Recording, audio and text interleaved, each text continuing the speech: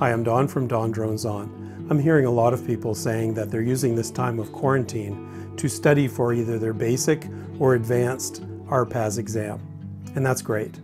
But a few people are passing their advanced exam and now beginning to wonder about scheduling their flight reviews. A flight review is an important part of the process of attaining your advanced operations certification.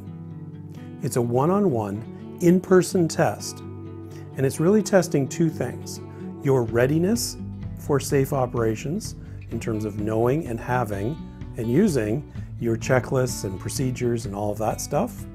And second of all, it's an opportunity to demonstrate that you actually can fly safely. I've got a study guide video about flight reviews, and check it out if you haven't already watched it.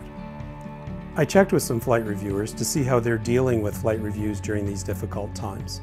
And the consensus seems to be that unless your need for an advanced operations certificate is absolutely essential, for example, you're flying with a police department or a fire department or something like that, unless your need for that advanced certification is essential, they are not performing flight reviews. And even when they are, they're doing part of the exam over the phone or by video and minimizing the amount of in-person time. And when they're doing that in-person time with you, when you demonstrate your ability to fly and go through your checklists, they're maintaining the appropriate social distancing. And this just makes sense under the current rules of public safety, that you should minimize your interactions with other people, or even for that matter, even to go out of your house, unless it's absolutely required. If you're worried about your advanced exam expiring while you're waiting for your flight review, relax. Other than the normal 2-year recency requirements, there is no time limit between the time that you pass your exam and you pass your flight review. And in the meantime, you can always fly using basic operations rules.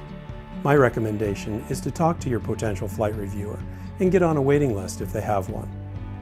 And complete your flight review when the current troubles are over. Stay safe, everyone, stay home, and thanks for watching.